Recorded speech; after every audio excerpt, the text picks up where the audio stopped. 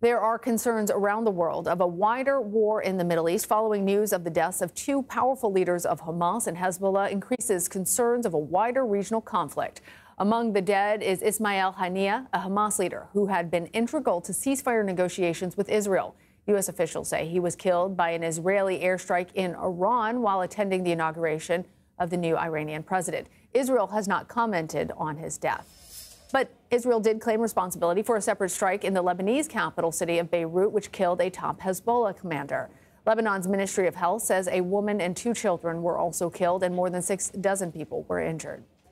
We have team coverage of all angles of concern in the Middle East. CBS News foreign correspondent Debora Patta is in Jerusalem for us, and Imtiaz Tyab is in Beirut. Imtiaz, let's start with how Hezbollah, Hamas, and Iran have responded to these assassinations in Beirut and where you are in Tehran. Yeah, that's right. Here in Beirut, Hezbollah reacting with fury.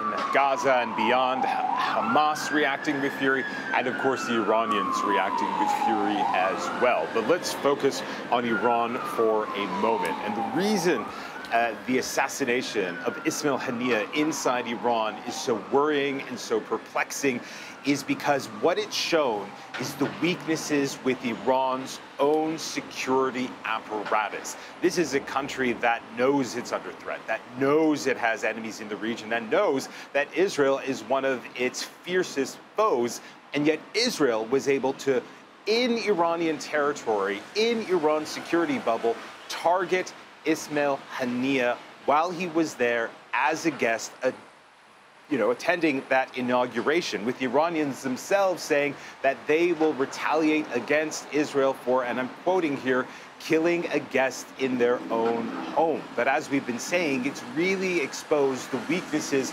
within Iran's own security.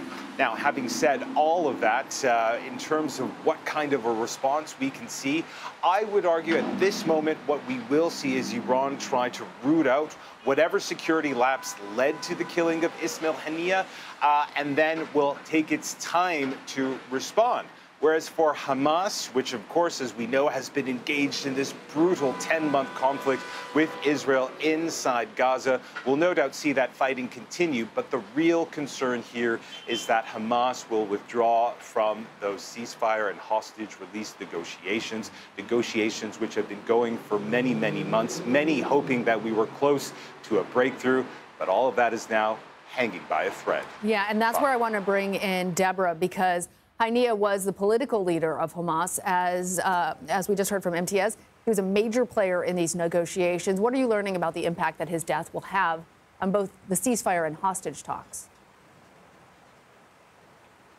Well, it is a devastating blow. First, let's talk about the hostage families.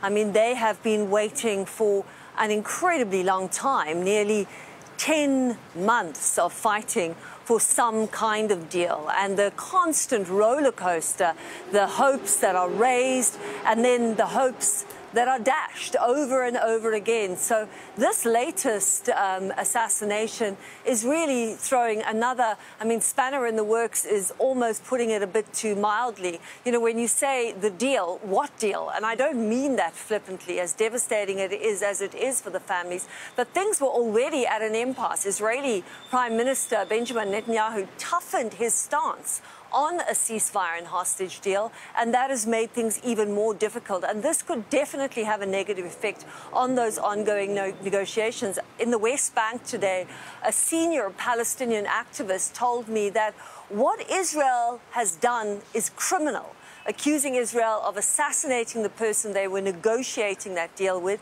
He asked the question, when you kill the person you negotiate with, what is the intention?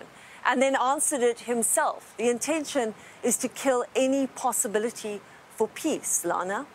Debora, I'm going to follow up, though, on when we're talking about negotiations. Obviously, given the situation and the escalating tensions, is there a diplomatic off-ramp from making this shadow war that has long played out between Iran and Israel something that's more active? Is there a way to cool tensions short of actually having a negotiated deal between Israel and Hamas?